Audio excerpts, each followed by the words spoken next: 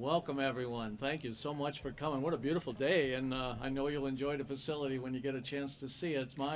I'm Jack Sprague. It's my honor and privilege to serve as president at Bristol Community College, and I want to welcome you. We're standing in front of literally a dream that's come true, the opening of our Bristol Community College Center at Attleboro. 4 years ago, I said just about those exact same words when we opened and cut the ribbon at on County Street at the former high school. But as exciting as that day was, and it was very exciting, today we celebrate the achievement of a new and improved dream, one that builds on our earlier progress, a permanent community college site in Attleboro. This center, with its bright classrooms, the latest in technology, and ample parking, compared to County Street, this is much better. We have the space to grow and to serve the residents of the greater Attleboro community. And also, we have the resources that the community deserves. At this point, we are enjoying an increase in student enrollment. So you should know this. As of today, last year, compared to last year of today, we're 60% increase in enrollment. 60%. It's remarkable. We will pass, by the time classes start the day after Labor Day, we will pass 800 students with that vision, that major milestone of 1,000 students not in the not too far distant future. So we're very proud of it, and I want to acknowledge right away the Dean of the Attleboro campus, Kathy Torpy-Garganta. Kathy, would you?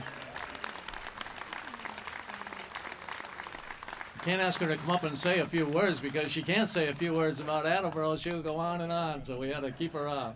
But she's remarkable, and if you see her coming, you can expect a commercial from about Attleboro and about BCC. And Kathy, you and the staff have just done a terrific work here.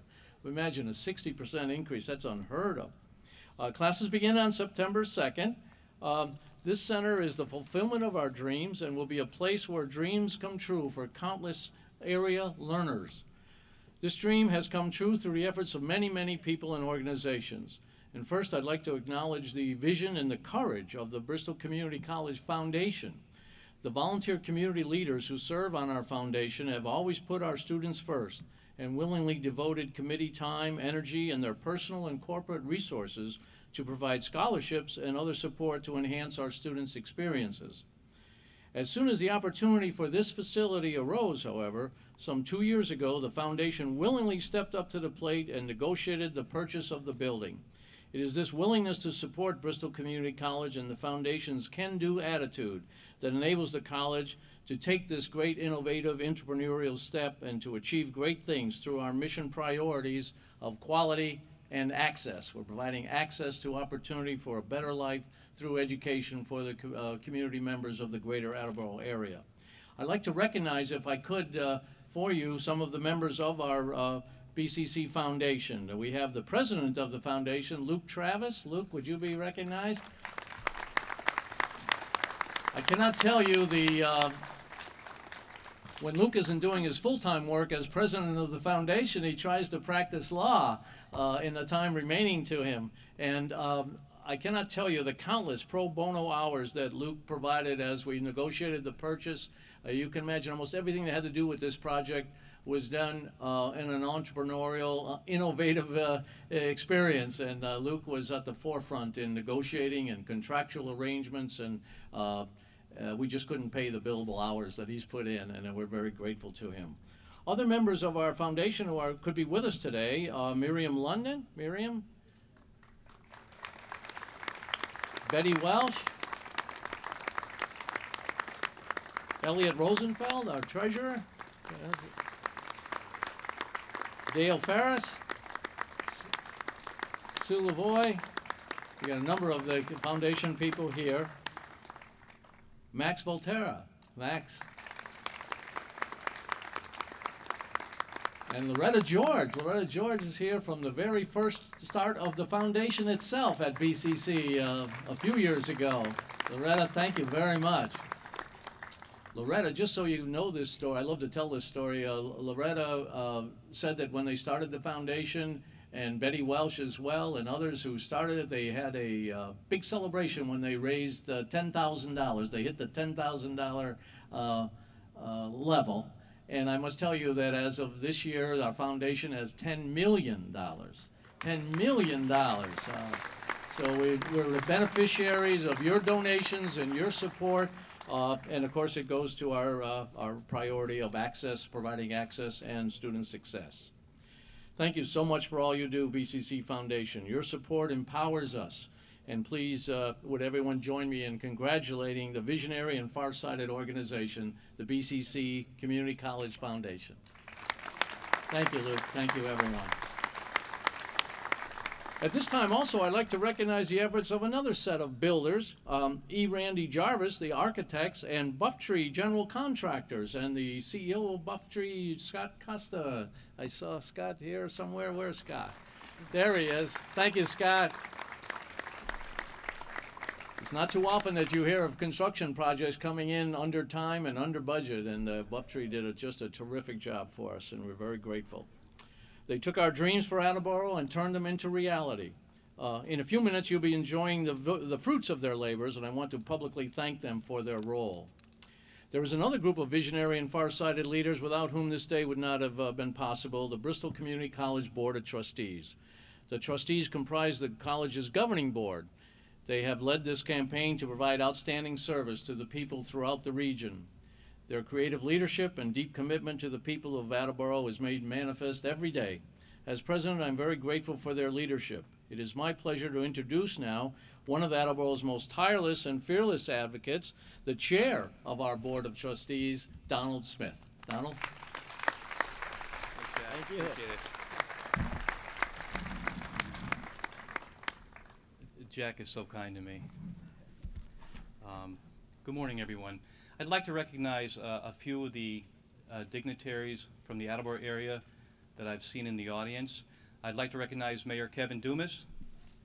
There's Kevin. I think I spotted our superintendent of schools, Pia Durkin, out there. Frank Cook, our council president. Bill Bergevine, here he is back there. Bill Bowles, who's also running for state rep. George Ross, who's also running for state rep. Have I missed any of the other counselors? Okay, thank you. I'd also like to recognize City Collector Debbie Marcosio. Debbie, do I see you out there? There you go. And also City Clerk Betty Shakru. And City Treasurer Ethel Sandbach. I've seen Ethel here? No? Okay. And also our state delegation, which I'll mention a little bit later, but Representative John Lepper, Representative Betty Poirier, Senator Scott Brown, and Senator Jim Timothy on my right. I'd also like to acknowledge Lisa Nelson, who's here today representing Congressman Jim McGovern. There she is right over there. Jim couldn't make it today, but he sends his best wishes to everyone. Steve D'Amico and Jay Barrows. Okay. Also like to recognize Representative Steve D'Amico from Seekonk, and Representative Jay Barrows from Mansfield, and Representative Pat Haddad. Thank you. Also, I'd like to recognize Fire Chief Ron Churchill. I did see him somewhere back there. Thank you. Thank you so much. You know, you see me a lot around town doing a lot of different things, but I do have a real job. I'm employed by Bristol County Savings Bank, and I wish to acknowledge all of the time that they give me to get involved in all the projects I do. So thank you, Bristol County Savings Bank. Well, let me start. Mayor Dumas, Dr. Molifaria from Bridgewater, Chairman Fred Clark from the Chairman of the Board of Higher Education, distinguished guests, and to the people of the Attleboro area. On behalf of my colleagues on the Board of Trustees of Bristol Community College, I want to extend my heartfelt thanks to all who have helped us to accomplish this goal. This is a glorious and historic day for BCC in the Attleboro area. A ribbon cutting is a very simple and symbolic ceremony that cannot suitably convey the hard work, dedication, and persistence that was required of so many people. They felt, like we did, that the opening of a permanent and full-time Bristol Community College Center would be a success. This center will offer so much for the residents, employers of the Attleboro area. This is a project that literally has been decades in the making. The trustees and I want to extend our deepest thanks to the Bristol Community College Foundation for their foresight in purchasing this building so that our dreams of the BCC Attleboro Center could be realized. There are so many others that I would like to thank, but I would like to acknowledge a few of the key people who were instrumental in making this a reality. I'd like to recognize the dedication and leadership of former Judy Robbins.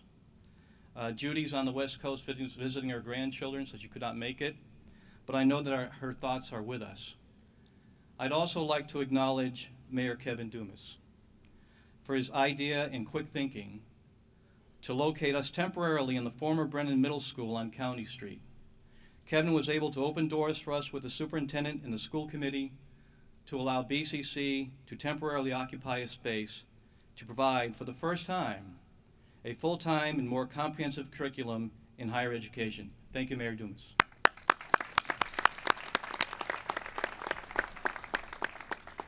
The trustees are also appreciative of the hard work and dedication of the staff of BCC.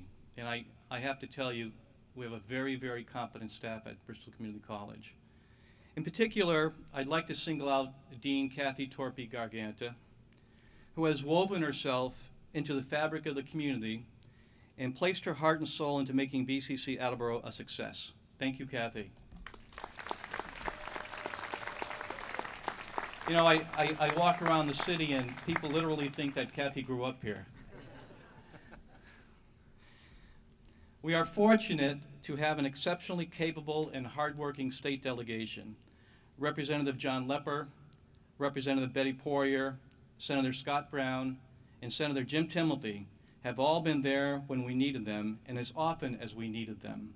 It was truly a team effort. I would also like to recognize the strong support and help of Congressman Jim McGovern, who was able to open some doors for us at the State House. And as mentioned before, he couldn't be with us today, but he sends his congratulations.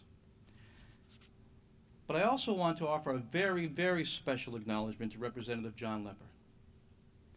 As many of you know, John is retiring. He's chosen not to run for re-election because he wants to spend more time with his family. He has been with Bristol Community College from the beginning, a quest that has led us to all levels of state government and countless meetings. Right, John? There were some disappointments along the way, but there were many more glimmers of hope. John knew this would succeed.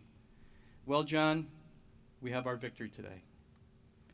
We thank you from the bottom of our hearts for all of your hard work and dedication in seeing this project through to the end. Please join me in wishing John the very best for the future.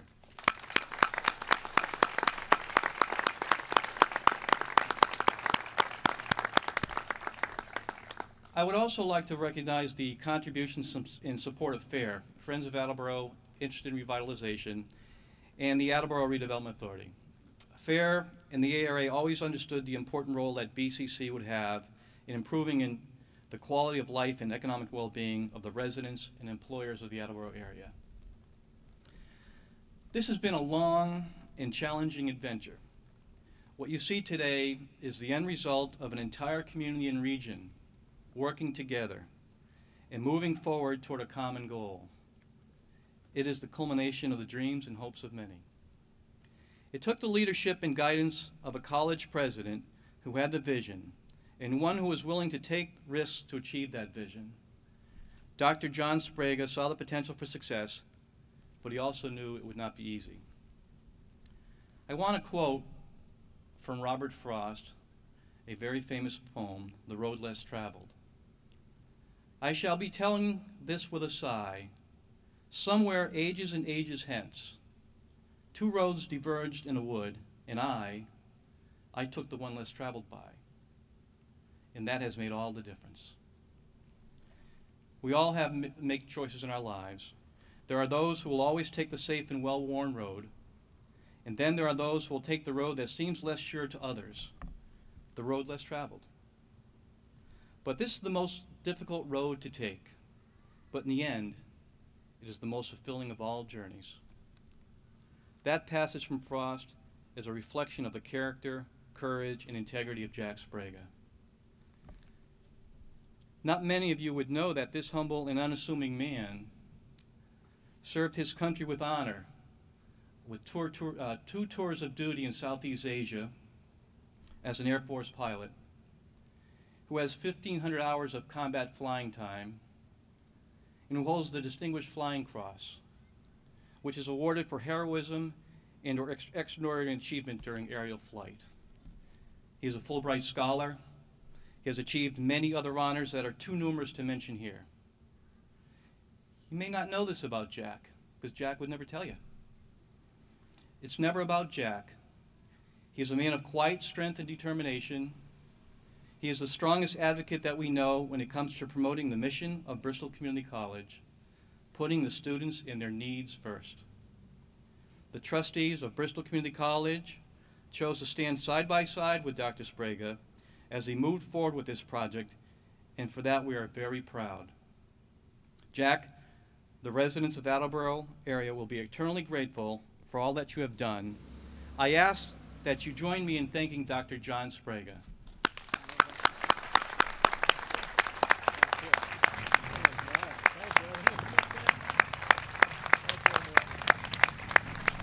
Thank you so much. Well, thank you. That was quite a surprise. I thought I went over his notes before he said anything. I didn't see those remarks, but thank you, Don. Those were wonderful. We did have another member of our foundation that we wanted to recognize. Phil LaFrance came in, who had ties to our foundation and to a great area here.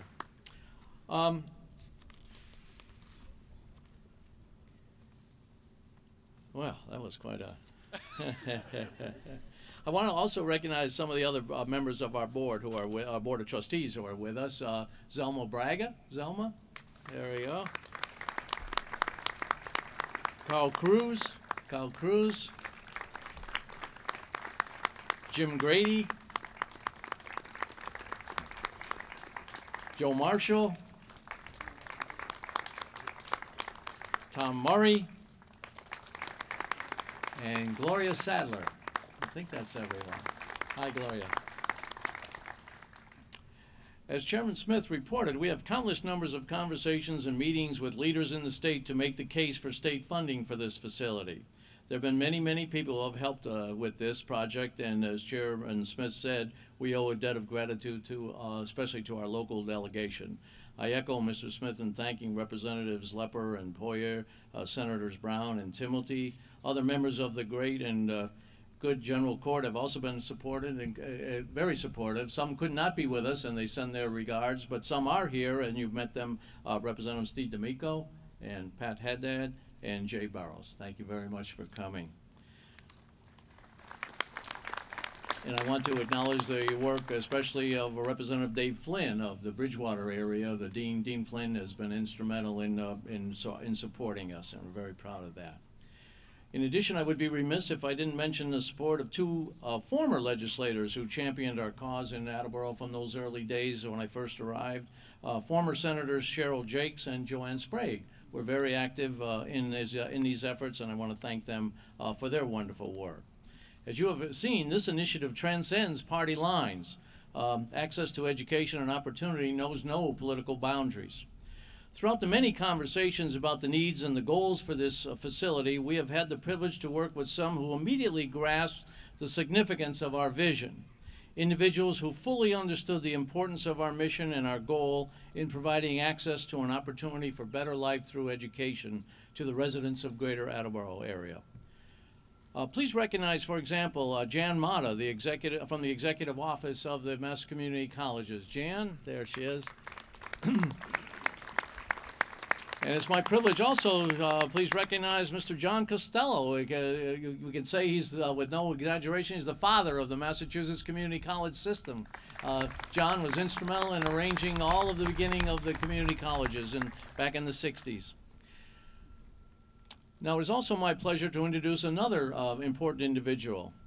Mr. Fred W. Clark, Jr., who is chair of the Massachusetts Board of Higher Education, is the lead champion of the public higher education system, and we are fortunate to have him at the helm for our Commonwealth. From the very onset of his administration, Chairman Clark fully understood the deeper meaning of this project in Attleboro, a project that, quite frankly, did not attract universal approval in certain quarters.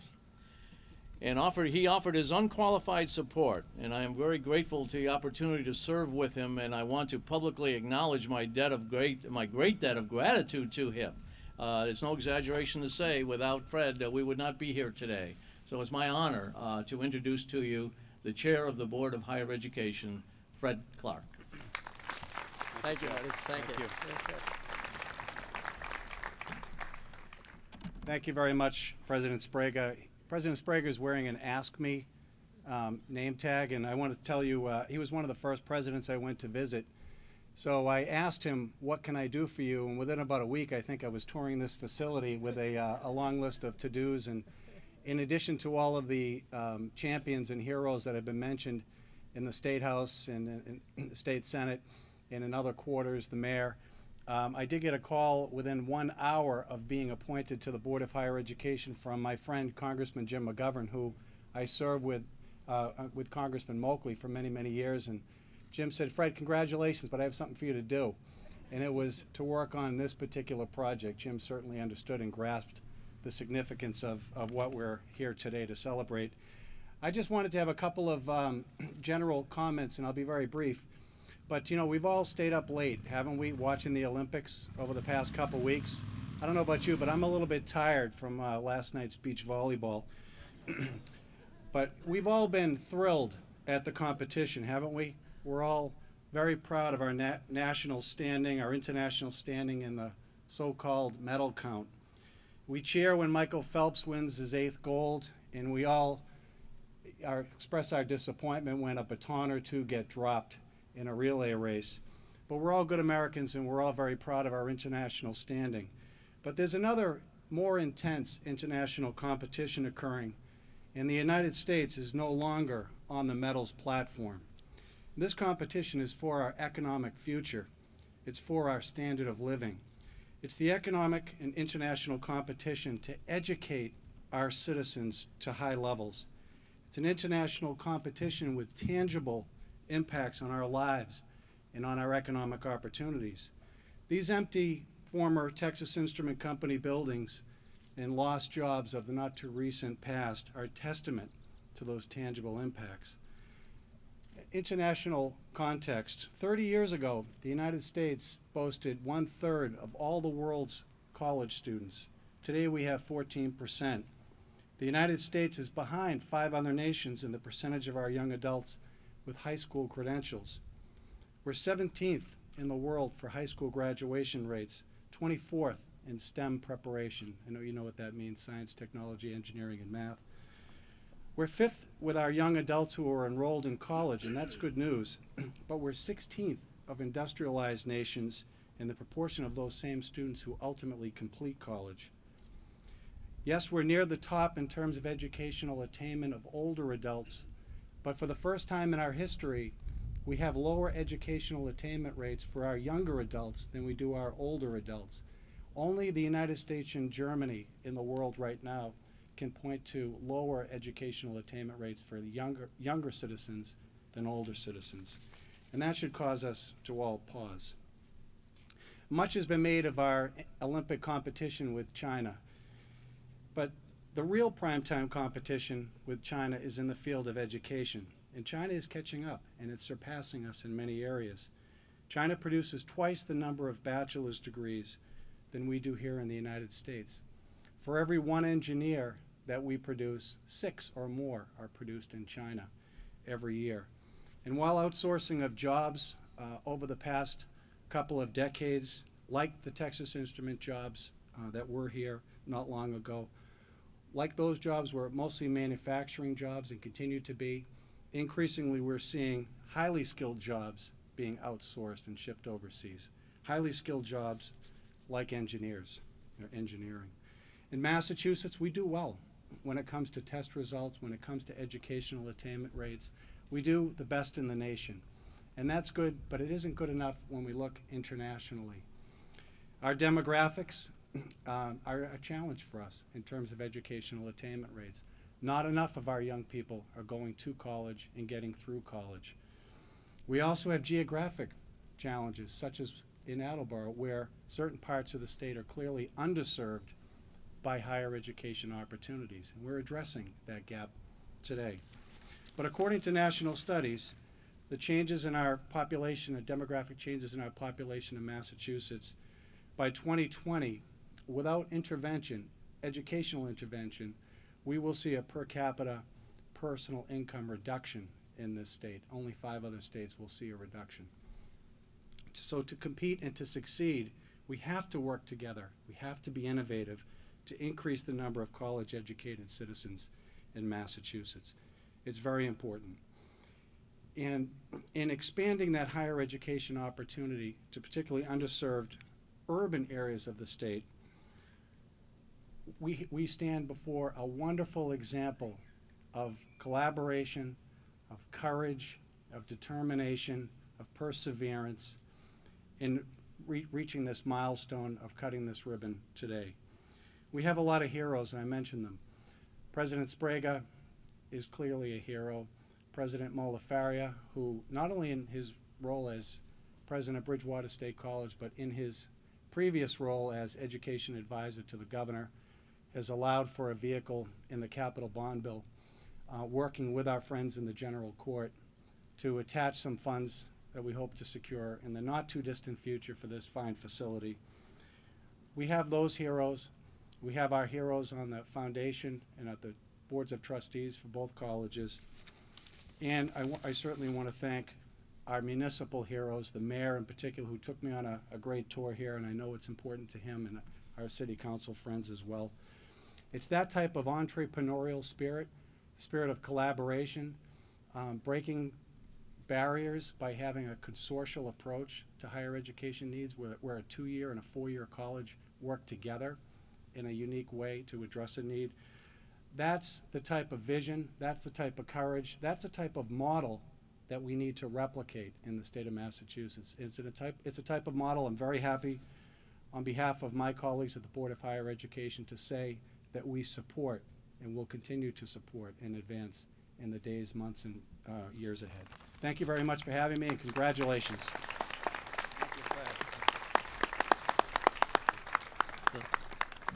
Thank you, Fred. What a refreshing piece of wisdom that we heard from him today, and it's wonderful to have the support of the Board of Higher Education in this very important project.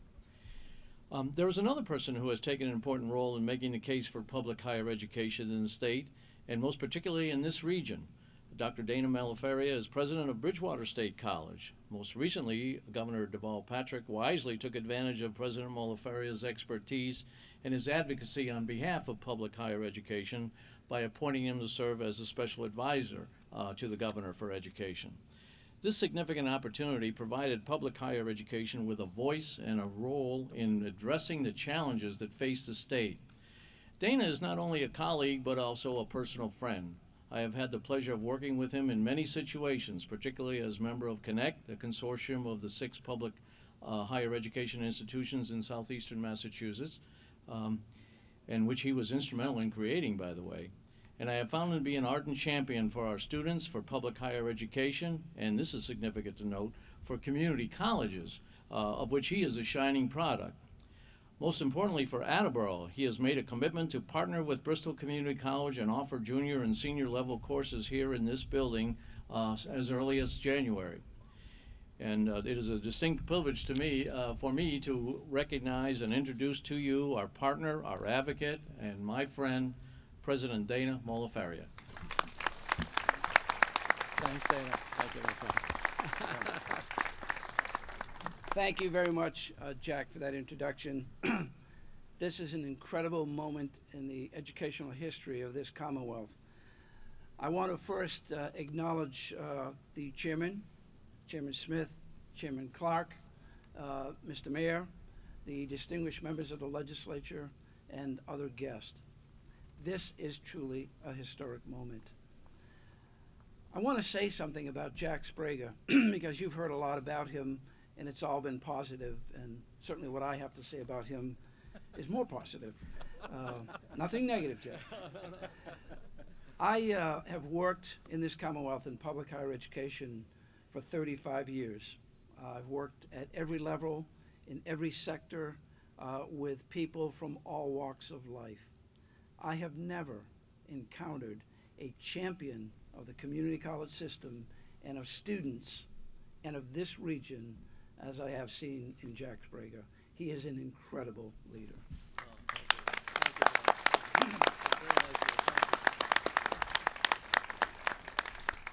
As Jack has said, we have worked together on many different issues, and I believe none more exciting than here in Attleboro.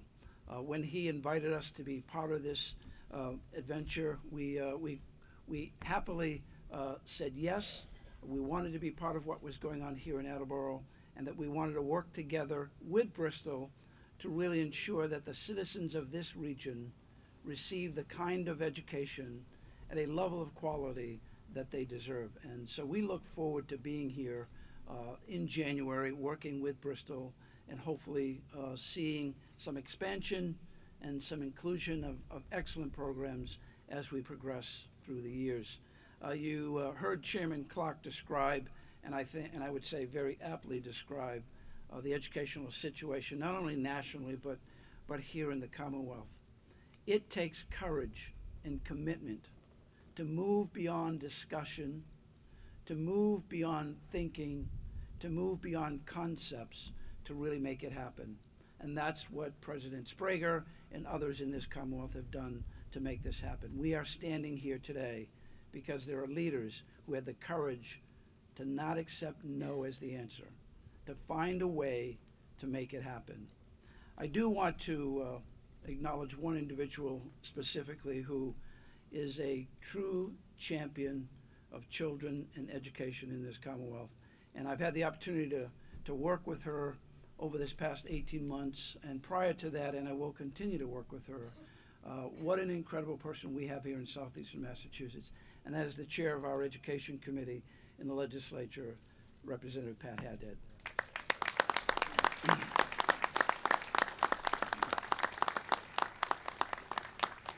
She is brilliant and beautiful and lovely and wonderful, and she's also a Bridgewater graduate. So we thank you all, and we look for your support. I know that Bristol and Bridgewater will work together, but we will need your support. This is not simply a center that Bristol has established for the sake of Bristol Community College. It is your center. It is our center. And in that vein, it will take all of us to continue to move this forward. One final acknowledgement before I leave the podium, and that is the chairman of the Bridgewater State College Board of Trustees, a gentleman who has supported our campus and this project, who has also been an incredible leader here in southeastern Massachusetts, and a person like Don Smith with vision, and that is Mr. Lou Ricciardi.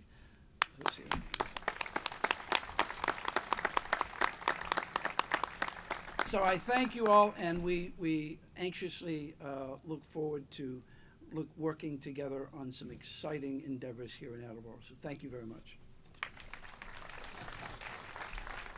Well, thank you, Dana. That's wonderful. I don't really want to have things focus on me. You've heard so many people that had to do with this project. It just would not have happened without the great work of countless people inside Bristol Community College that did the work and the planning. And now that Dana is merely only the president of Bridgewater State College, we look forward to some wonderful things in a collaborative partnership that we already have with Bridgewater State. I'm very happy about that, and I too want to acknowledge the Chairman and President Lou Ricciardi of the trustees, because the two institutions are working hand in glove together, and also we're very proud of we're proud of what we've done in the past, and we look forward to a terrific future with Bridgewater.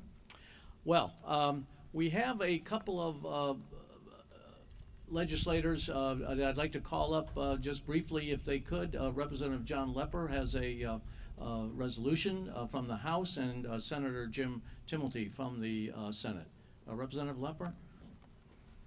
Senator Timilty?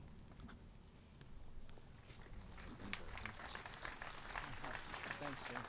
Yeah, thank you. Scott? Thank you. Well, thank you very much, Jack. What an auspicious day this is for the entire Attleboro community. You know, everything that I was about to say has already been said. I should say, though, that the leadership of the college itself under Jack Sprague has been phenomenal. Every community, every city in Bristol County is looking for this type of a facility. And fortunately for us, we were able to attract the support of those that were needed in order to accomplish this goal. Therefore, the students that will be coming here in the future from the entire area, and I'm very happy that representatives from surrounding communities have taken the opportunity to be here and celebrate with us, because certainly their students will be benefited from the accomplishments that have occurred today. This is a resolution, you've heard thousands of these resolutions, but to me, this is a very special day, and I don't read these very often. I usually let my colleague, Representative Poirier, read them because she is much more accomplished at passing out citations than I am. But I will read this one, and it says, "Be it hereby known that the Massachusetts House of Representatives offers its sincerest congratulations to Bristol Community College in recognition of the grand opening of its new Attleboro campus. The entire membership extends its very best wishes and expresses the hope for future good fortune and continued success." And it's signed by Sal DeMacy, who is the Speaker of the House, and by Representative Betty Poirier and myself, and I'm sure that all the other representatives that are here join in this celebration. Thank you very much.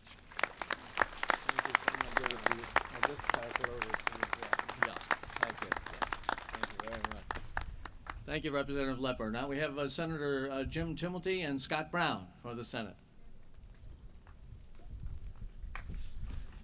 Thank you very much, Dr. Sprague. A wonderful day, a very special day, the culmination of a dream of mine for quite a long time in the legislature, and my colleagues. It takes guts, perseverance, and vision.